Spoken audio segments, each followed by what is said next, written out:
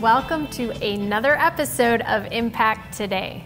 We're so excited that you have decided to tune in today. We're Mark and Victoria Bowling. We're evangelists and teachers of the Word of God. Today we're going to be talking about the power in the name of Jesus, the authority in the name of Jesus. Now, we've been on this already for a couple of episodes. I want to remind you to go ahead and grab your Bible and a notebook and a pen, take some notes.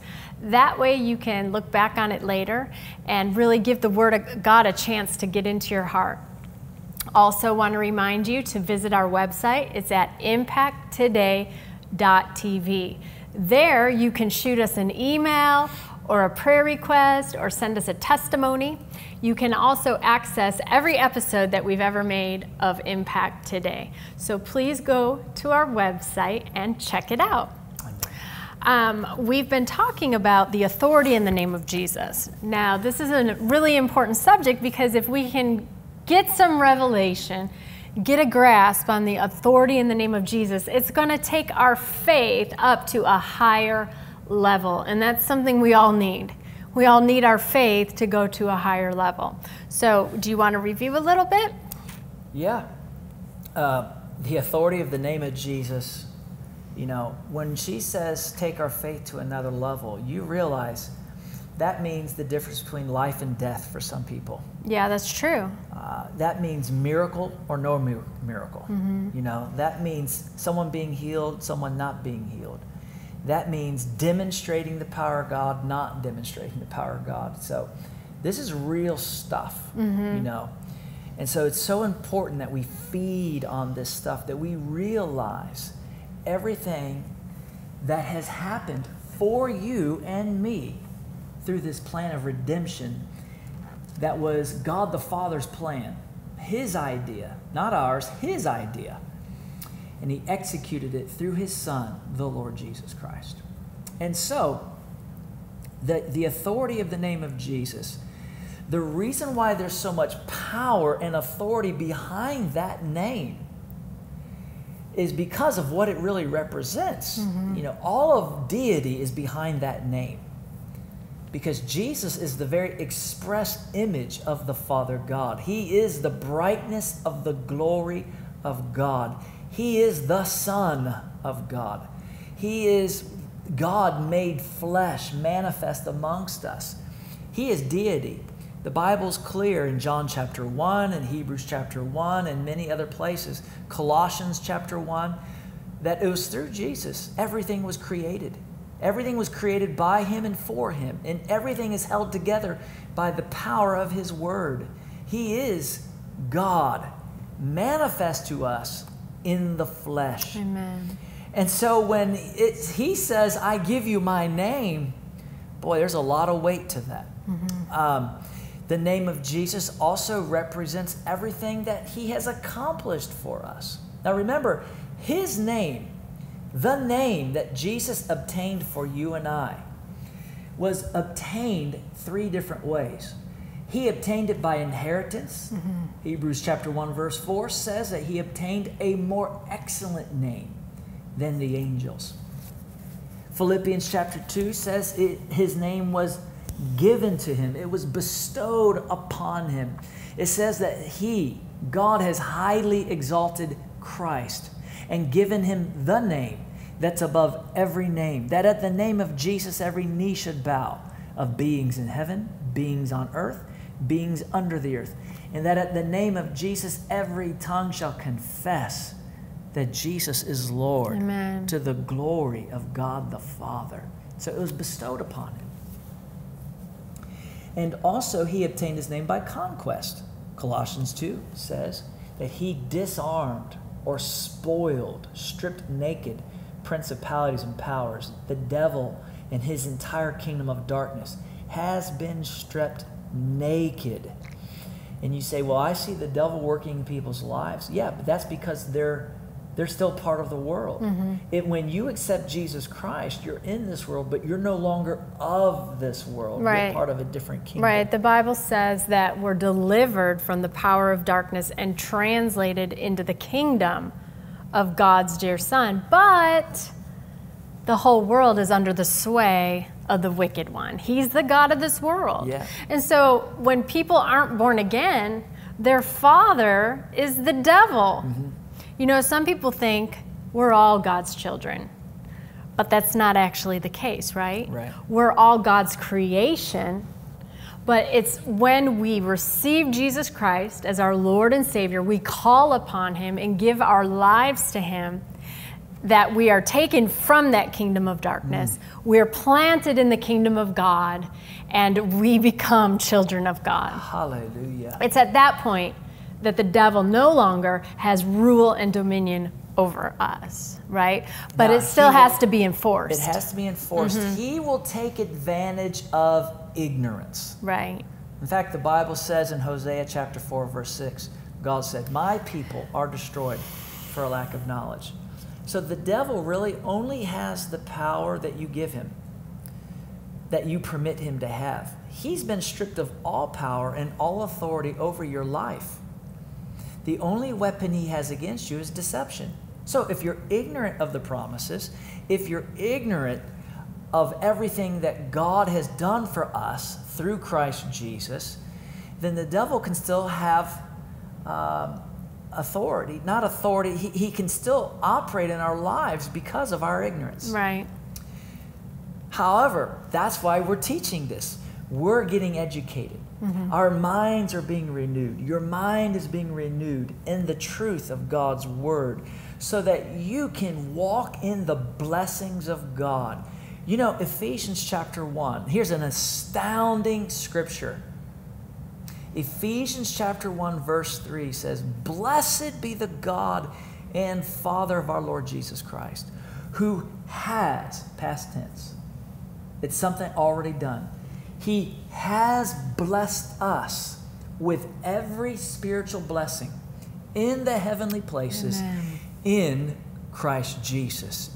God has already given you everything you need for this life and for godliness through the Lord Jesus Christ. It's astonishing. You have to find out what's yours in the Word. You have to find out. You have to learn. You have to educate yourself. You have to find out what's in the last will and covenant, what God has purchased for you through the shed blood of Jesus Christ. And one of those things is authority in the name of Jesus Christ. Amen. Hallelujah. As we stated in the past, the term in Christ is used in the New Testament about 130 times. And it speaks of our legal standing and position in Christ Jesus, that we're in union with Christ. The phrase in the name of Jesus, that is, speaks of our right to represent Him, our right to represent Jesus, to act on His behalf in His place. Amen. To represent Him with His authority. You think about that. Think of the privilege. Think of the honor. And the responsibility. And the responsibility. Yeah. Hallelujah. So, what are the different uses of the name? Well, Jesus? first of all, salvation. Yeah. If we want to be saved, we have to call on the name of Jesus. Amen? Amen. Then there's gathering in the name of Jesus. Right. Matthew 18:20. Where 2 or 3 are gathered together in my name. There Jesus. I am. There I am. In the midst of them. We do everything in the name of Jesus. Yes. Every task, every word we speak. How we treat people. Yeah, we do it in His name. That's Colossians 3:17. Yes. Then Ephesians 5:20 says that we're to give thanks for all things or all people in the name of our Lord Jesus Christ. And then there's the sacrifice of praise, giving thanks to his name. Hebrews 13, verse 15. Then we saw in Luke chapter 24, we're to preach in the name of Jesus, the death, burial, and resurrection. Jesus has commissioned us. When I say us, I'm talking about not just Victoria and I, us. Mm-hmm. If you're in the church, if you're a member of the body of Christ, he has commissioned us to go in his name. Amen. Testifying of his death, his burial, his resurrection on our behalf. And that there's remission of sins for all who repent. There's remission of sins for all who turn from their past and turn to Jesus Christ. Hallelujah. And we become brand new creatures in Christ Jesus when we receive Jesus as our Lord and Savior. Then we read in John chapter 15 and 16 that we are to pray to the Father in the name of Jesus. And I want to read those. John 15, verse 16. It says, Jesus, he's talking. He says, you did not choose me, but I chose you and appointed you, that you should go and bear fruit, that your fruit should remain, that whatever you ask the Father in my name, he may give you. Mm-hmm. Wow. Now, chapter 16, verse 23, it says, and in that day, you'll ask me nothing. Now, that's the part I want you to hear. In that day, the day we're living in right now, this age of grace, ever since Jesus died and rose again, we're living in that day. It's the acceptable year of the Lord. Now is the acceptable time. God is saying, I accept you. God is saying, you can come to me now. The price has been paid. Your sins have been paid for. All you have to do is turn from them and say yes to Jesus Christ. That's the day we're living in. And Jesus said, in that day, you'll ask me nothing. Most assuredly, I say to you, whatever you ask the Father in my name, he will give you. Until now, you've asked nothing in my name. Ask, and you will receive, that your joy may be full. Now, the reason why I wanted to point this out again is because here it talks about praying to the Father in the name of Jesus. That means you approach the Father not on your merit, not on your good deeds, not on your goodness, but on what Jesus has done, on his merit, on who he, based on the fact of who he is and really what he wants done in this earth. Amen. The will of God to be done here on this earth. Remember, the phrase in the name means in the place of. Right. The right to act on behalf of. So in prayer, we're here on earth. Jesus is no longer here on earth. And so we're praying on his behalf to the Father in his name. It's good stuff. Glory. But that brings us to the thing where we left off last week. And that is doing the works in the name of Jesus. John 14, verse 12. Most assuredly, I say to you, he who believes in me, the works I do, he will do also. And greater works than these he will do, because I go to my Father. And whatever you ask in my name, that I will do, that the Father may be glorified in the Son. If you ask anything in my name, I will do it. Hallelujah. So notice there, it leaves the impression, and even some translations leave the impression, that Jesus is saying, even though he said in John 16, in that day you'll ask me nothing, this leaves the impression, in that day you're going to ask me. Right. But the word ask there could actually be translated require or demand. We don't require of the Father, we don't demand of the Father. But we do demand demons to leave people. Right. And we do demand paralysis to leave people. And he's talking about doing the works.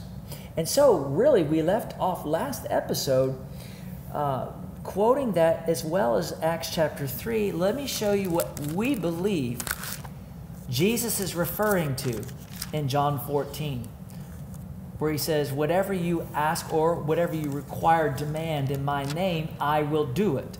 Notice what it says here. Peter and John in Acts 3, they find a man. He's crippled from birth. And he's begging alms. They're walking by. He's asking for money. And Peter stops. He fixes his eyes on him. And he says, silver and gold I do not have. Or in other words, I don't have any money. But what I do have, I give you. In the name of Jesus Christ of Nazareth, rise up and walk. Notice, he wasn't praying, was he? No.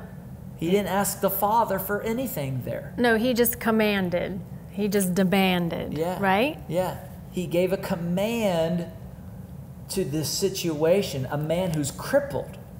He says, in the name of Jesus, get up, walk. And he takes him by the right hand. And when he does that, the power of the Holy Spirit surged into that crippled man's body.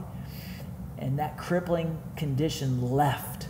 Hallelujah. And he was immediately healed. This kind of reminds me of when Jesus was in the boat and there was a storm and he said, peace, be still. Yeah. Same kind of thing. That's he right. just commanded. But then we just read, we're to do the same works. Yeah. So exactly. it's the same kind of thing. Same thing. I remember you reminded me, we were doing a village outreach in a particular nation, and I had some students with me. And there was these dark storm clouds coming. And as I'm starting to preach, it was starting to rain. Not heavy yet. It wasn't a deluge, but the clouds showed us there was a deluge of rain coming. And I noticed as I was beginning to speak, and the rain is starting to come, that the students in the back, they were pointing to the clouds. And I saw them commanding that rain to stop in Jesus' name. And did you know that rain stopped? It stopped completely. I preached. I took my time. Then we prayed with the people. We ministered to the sick for quite a while.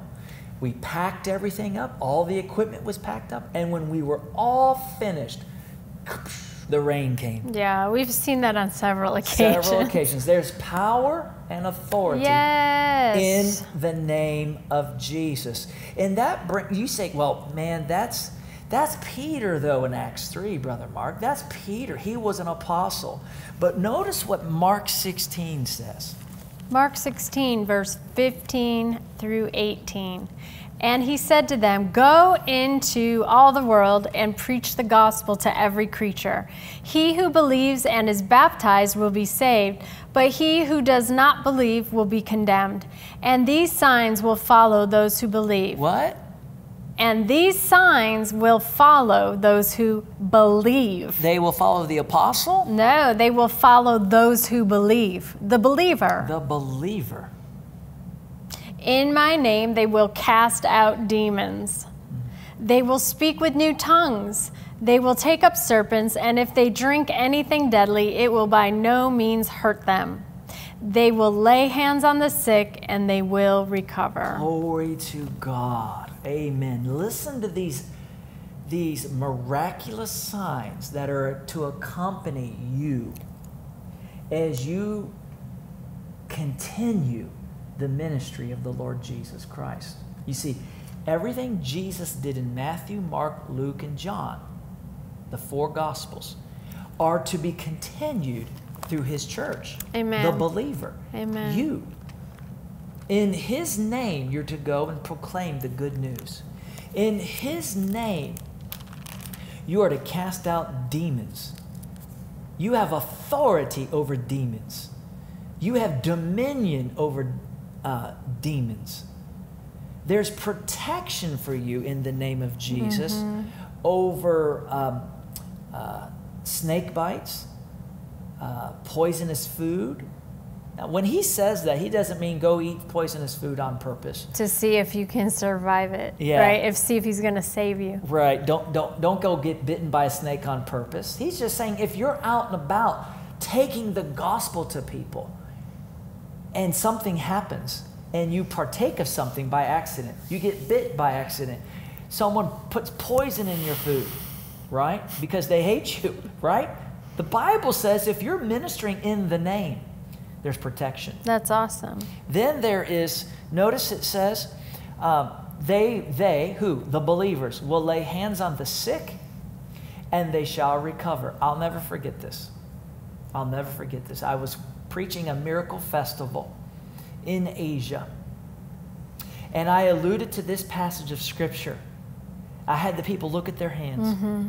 I said, look, God wants to use your hands. The healer has come to live inside of you, because they had all just accepted Christ Jesus as their Lord and Savior. And when he comes in, he's there through his Spirit.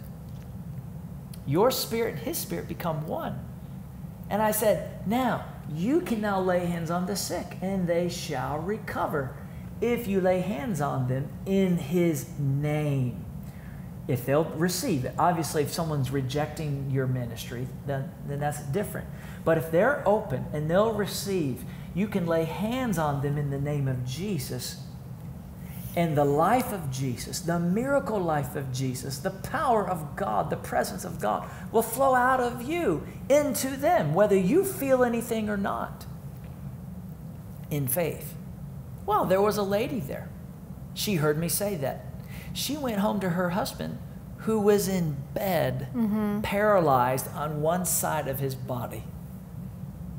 She laid hands on, now, no, she wasn't a preacher, not an evangelist. As far as we knew, a brand new believer in the Lord Jesus Christ.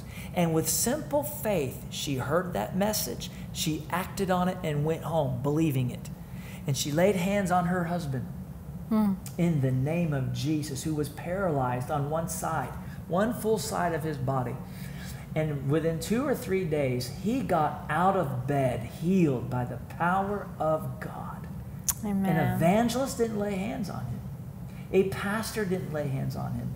A young believer laid hands on him in the name of Jesus. The power is in the name of Jesus Christ. Thank you, Lord. What power? He is the master of the universe. He said in Matthew 28, all authority, all power is given unto me in heaven and in earth. Now you go in my name and take this gospel. Amen. Amen. Do you want to read another verse? What verse would that be?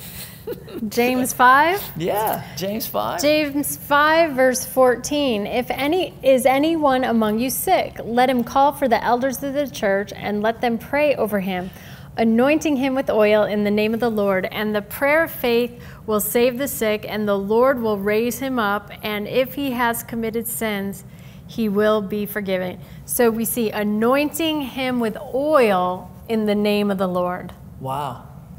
Amen. For healing. For healing. And forgiveness. And forgiveness. Isn't that awesome?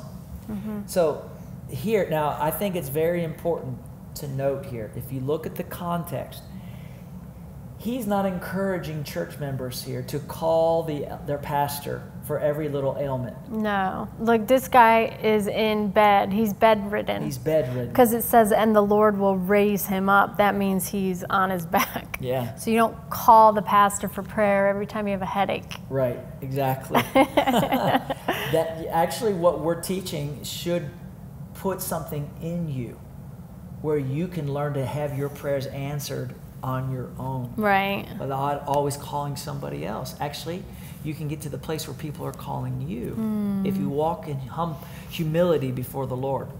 And so, but notice here it says, if someone among you is sick, serious condition, let him call for the elders of the church and let them anoint him with oil. In the name of the Lord. Now, oil always represents the presence of the Holy Spirit.